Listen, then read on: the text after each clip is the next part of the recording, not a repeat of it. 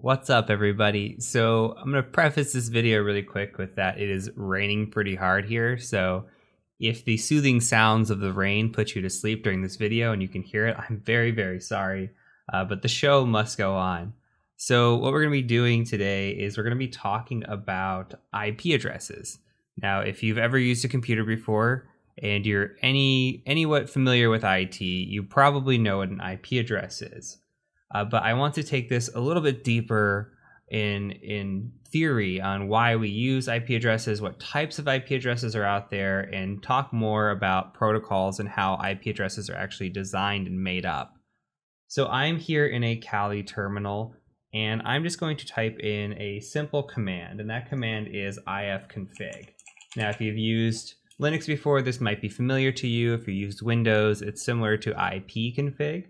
All I'm trying to do is bring up my IP address. So what we can see here is that we have an IP address, which is our inet. This is my IP address here.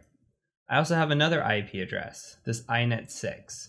This is what's called an IPv6 address. So we've got this inet, which is considered an IPv4, and this inet6, which is considered an IPv6. Now you can notice right away that there's two different types of notations for these. This inet here is in a decimal notation, and the IPv6 is in a hexadecimal notation. We'll get to the importance of that in just a second. So when it comes to IP addresses, this looks probably pretty familiar to us. This is an IP address. This is how we communicate. We communicate over layer 3, and you're going to hear me talking about layers repeatedly throughout the course, or at least throughout this part of the course, so that we can get familiar with how we're actually doing this. So I want you to be familiar with troubleshooting these layers, and these layers all refer to something called the OSI model. So when we talk about layers, we think about the OSI model, and I'll introduce the OSI model here in a few videos, and it should all click once I introduce the OSI model. So if I brought in the OSI model up front, it might be boring, might not make sense. So I'm going to introduce the OSI model near the end, and you're going to say, hey, yeah, that all makes sense. So what we've got here is we've got this IPv4 address, and this is the most commonly used format that we use today, right? We use IPv4 for mostly everything. And again, this is in that decimal notation. So when we see this decimal notation, it's just realistically a bunch of ones and zeros that are put together so that we have this human readable format. Realistically, all we're seeing here with 192, this first section here, this first octet, is actually just a bunch of ones and zeros. It's 8 bits. So we've got a range of 8 ones and zeros here. We've got another 8 here, and 8 here.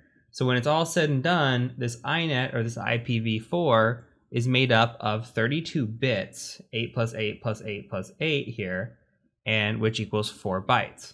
So another way to think about that is to think about it as, say, something like this. 1, 2, 3, 4, 5, 6, 7, 8, period. Okay, that is one section there. So we've got 8 ones that can make up this, and then we'd have another 8, etc. I'm not going to beat a dead horse here. But I do want to give you guys another example. So if we go into our applications and we go to a text editor really quick. So the way this looks is something like this. We start with a number like 128. I'm going to try to space this out as best as possible.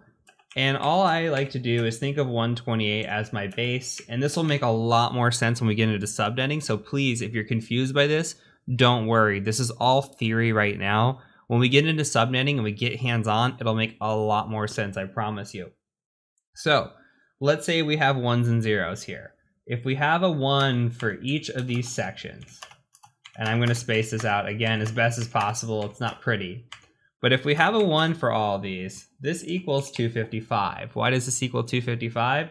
Well, you take this, and all these numbers add up. 1 plus 2 plus 4 plus 8. All this adds up to 255. So let's say if we didn't have all the ones and zeros, we had just some ones enabled, like these last 3 here. Okay, well, this would equal 7. Because we have 4 plus 2 plus 1 equals 7. So our first number, or whatever number this applied to in the octet, would be 7.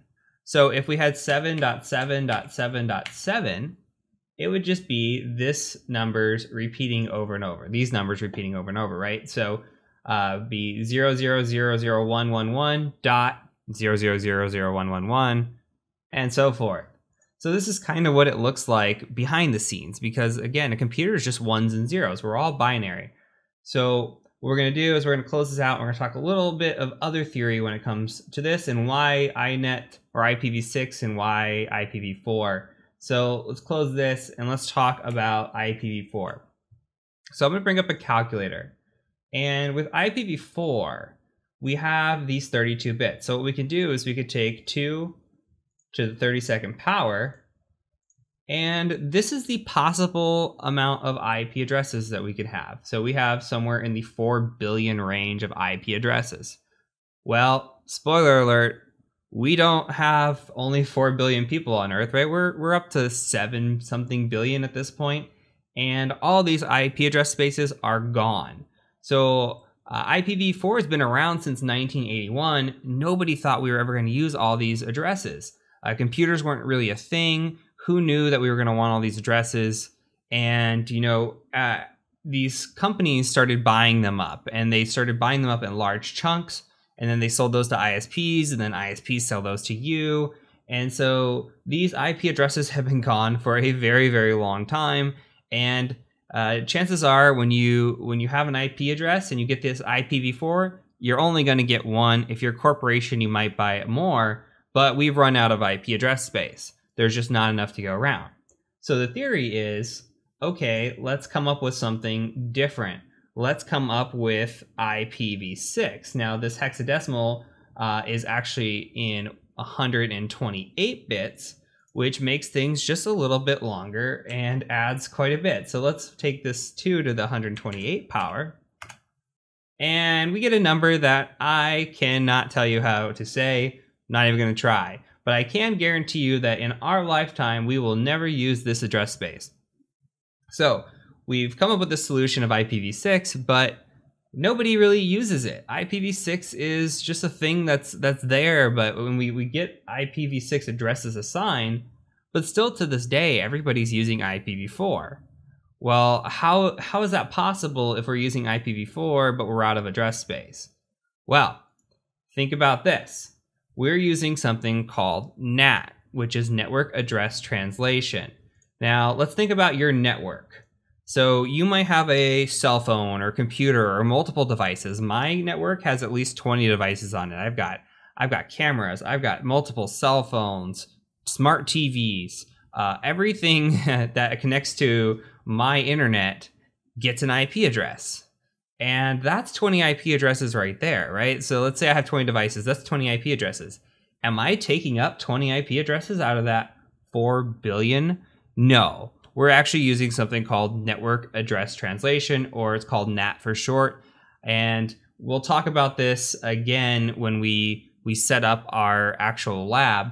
But with NAT, what we're doing is we're assigning these private IP address spaces. So we've got this 192.168.57.139. Now, if you've ever seen a IP address before and you've been on a network, good chances are it probably started with 192, or maybe it started with a 10 dot or something along those lines. And that's because those are private IP addresses. So anything that starts with 192.168 is not an IP address that is going to be out in the interwebs. It is going to be an IP address that is only known to you. These are called private IP addresses.